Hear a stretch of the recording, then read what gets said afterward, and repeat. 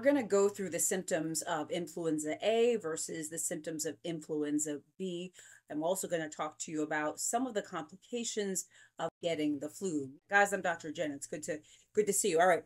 So general symptoms of the flu, you probably know: fever, chills, muscle aches, headache, fatigue, sore throat, nasal congestion, stuffy nose. Maybe in kids, you might get some nausea, vomiting.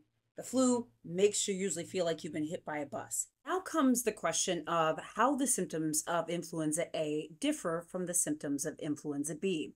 Now, I should say that in years past, we have typically thought of influenza A symptoms as being more likely to be more severe than influenza B symptoms.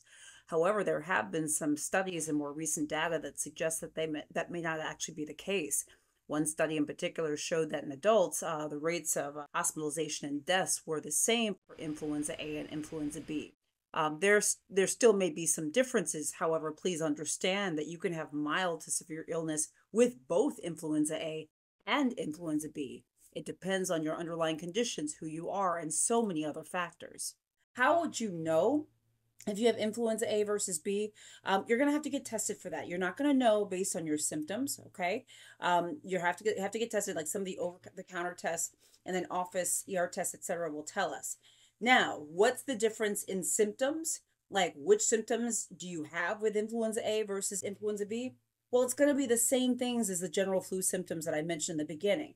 It's going to be probably some combination of fever, chills, muscle aches, headache, fatigue, all those stuff. That's going to be the same for influenza A and influenza B. The next thing I wanted to mention is that there can be very severe complications of getting the flu.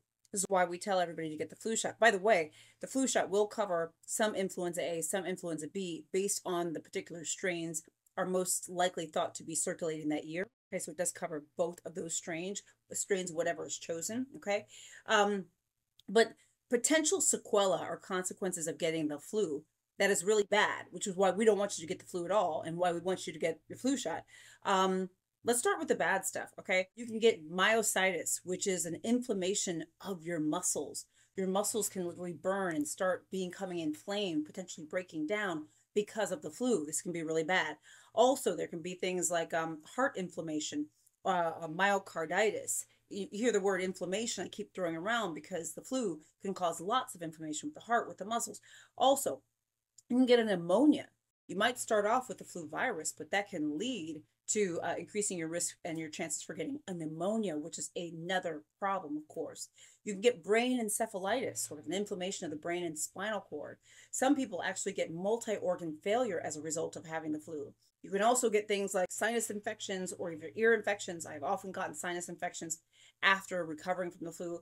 Also, sepsis, which is a whole body infection, is something that can happen. These are just some of the reasons why getting your flu shot every year is very, very important. If you have the flu, please make sure that you are talking to your doctor. You may qualify for antiviral medications to help you deal with your symptoms a lot better. Make sure you stay home if you're sick. I have other videos on the flu. I'll make sure I link here. Just message me if you don't see them. Guys, I'm Dr. Jen. Please subscribe to my channel. Please follow me on Facebook. I'm on TikTok, Instagram, LinkedIn, WhatsApp, etc. I also sign up for my free health newsletter, drjencaudill.com.